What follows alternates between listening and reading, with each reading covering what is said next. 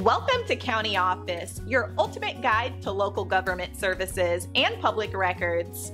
Let's get started. Is an employer liable for an employee's car accident? When an employee has a car accident, who's on the hook? It's a common question with a not-so-simple answer.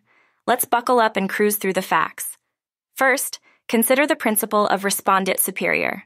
It's a legal doctrine holding employers responsible for employees' actions during work. But there's a catch.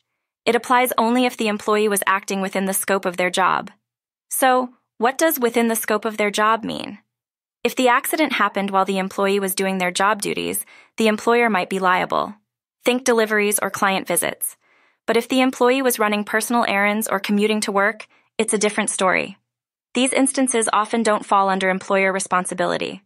Now let's talk about negligent entrustment. This happens if an employer provides a vehicle to an employee they know is unfit to drive. If an accident occurs, the employer could be liable for negligence. It's essential for employers to have clear policies on vehicle use. This helps define when the employer's liability begins and ends. If you're an employer, consider checking driving records and setting strict guidelines. This can help prevent accidents and limit your liability. Employees should also be aware of their company's vehicle use policy. Knowing the rules can protect both the employee and the employer. Remember, the specifics can vary by state and situation. It's always a good idea to consult with a legal professional for advice tailored to your case.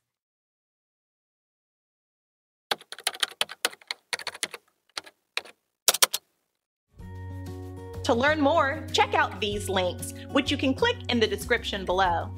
And feel free to comment your questions. We're here to help. Thanks for tuning in to our video.